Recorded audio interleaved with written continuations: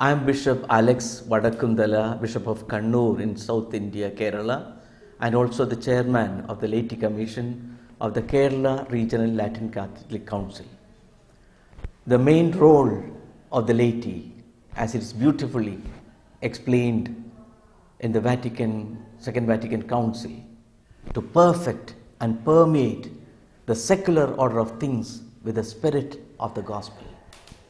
Their special mandate is to transform the secular order with the gospel's values of the Lord. If there are no laity active in the church will remain very much dormant. Only if there is an active and alive, vibrant laity, together with the rest of the people of God, the church will bring much more fruit. I share with you the example or experience that we have in the South India. We have under the KRLCBC, Kerala Regional Latin Catholic Bishops Council, the KRLCC, Kerala Regional Latin Catholic Council, in which 50% of the members are the lay people. And every year, at least twice, we come together to plan things, to evaluate the things which are happening there, and also to plan for the future. We listen to one another, all the bishops of the Latin dioceses, together with the representatives of priests and religious. We listen to one another, dialogue, and plan things. Each general body, we select one theme which is most pertinent to the time of the season, and thus plan things for the future. There are 23 different commissions under the KRLCC for the spiritual, for the catechetical faith formation, and the pastoral, other areas like education, healthcare, and so on. And in most of the commissions, it is headed by either a priest or a religious or a lay person, and thus to coordinate things in the various angles.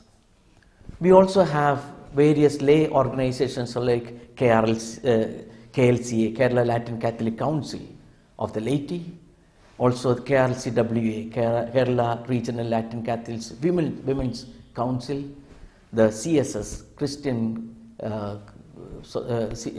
Service Society, for the youth, KCYM, for the Latin Church Latin, KCYM is Kerala Kerala Catholic Youth Movement, also Madhruvedi, Pitruvedi for the mothers and fathers, and so on. Thus, through these organizations, we organize and empower the laity as far as possible.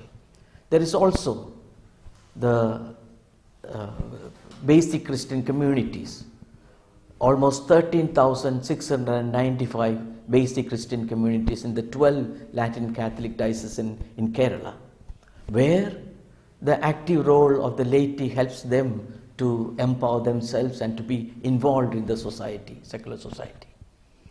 There are challenges. The migration, when the head of the family has to leave to other states of Kerala in search of job or abroad, naturally the children suffer. There is also the challenge of the marriage breaks up. In every regional tribunal, every year there is a steady increase of the marriage, request to annul the sacrament of matrimony. There is also the aggressive promotion by the government to have smaller families. As a result, there are in most of the families just 2 or 1 child, and ultimately the families suffer.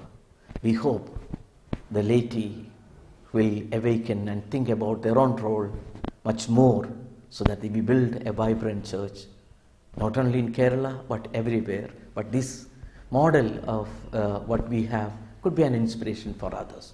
Let's build the church together. Let's make a difference in the society. Thank you.